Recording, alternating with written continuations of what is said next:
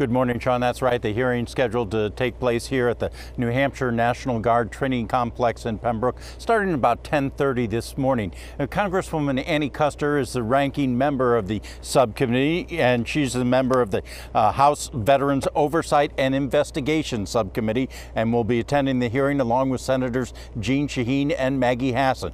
They, along with the chairman of the subcommittee, Michigan Congressman Jack Bergman, will question leaders from the U.S. Departments of Veterans Affairs and the Manchester VA Medical Center. Now, back in July, a Boston Globe report highlighted allegations of substandard conditions and treatment at the Manchester facility.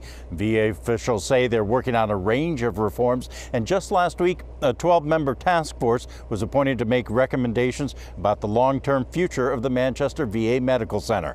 Now, the task force includes one of the whistleblowers, VA officials, and representatives from the outside groups. Some of the whistleblowers are also expected to be questioned at this morning's hearing. Reporting live in Pembroke, Ray Brewer, WMUR News 9.